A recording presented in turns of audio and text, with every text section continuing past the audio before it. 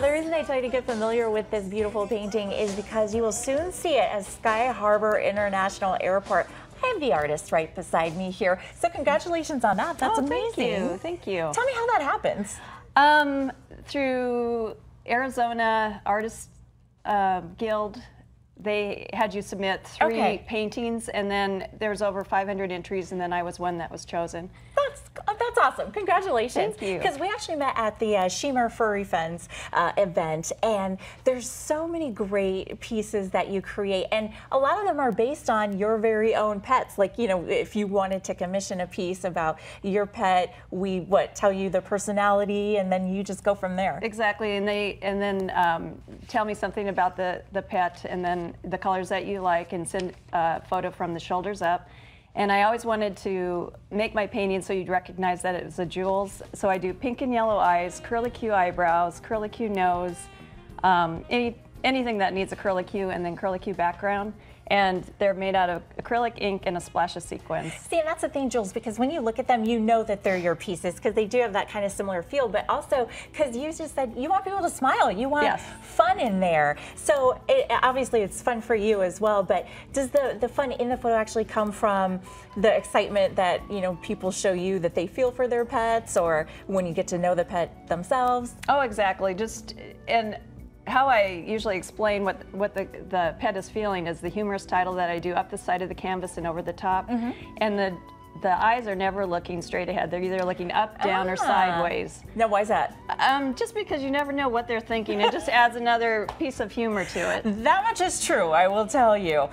So, Jules, tell me about this book as well, Getting Your Magic Back. Thanks. Which is such a good message, just even in the title.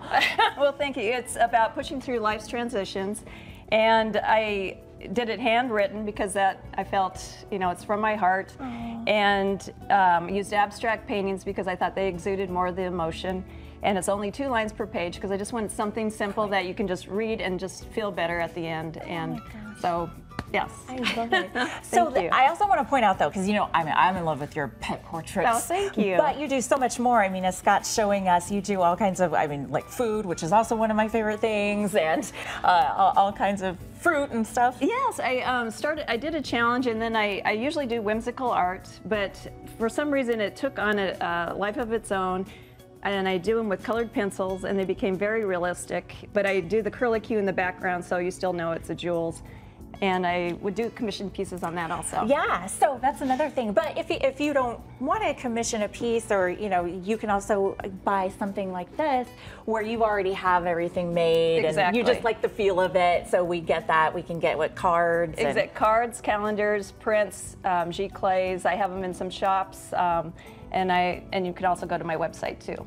So what's been your favorite project that you've been working on? You were working with Shimmer, you're working with the airport, you have a book, obviously you have all of these great portraits, and you work with so many kind and fun people who want to give back. So what's been your favorite part?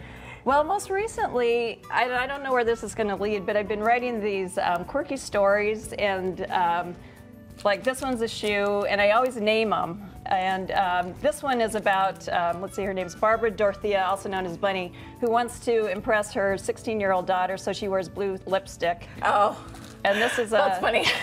This is a rescue dog from Atlanta, Georgia. This is about hairstyles. I also have done some stories about Ted's Cocktail Lounge, and I put them on Instagram, and people from all over the world are getting involved in these and saying, "What's next? What's next?" And it's so funny to hear their comments about the stories. Let me ask you really quickly, what would you suggest? Because it seems like once you open the door for your creativity, it just kind of takes on a life of its own. Is that true? Exactly, exactly. So perfect. Tell me where we can find you online so we can get these pieces. The book is gettingyourmagicback.com, and it's also at a couple stores, Paper Place and Shimmer. And my art is at JulesGissler.com, and also I've got right on Paper Place Tempe Art Center. Amazing. We'll go online and we'll find you, and then we'll just track you down. Well, thank you. Thank you for coming. Thanks so much, and congratulations. Oh, thanks so much.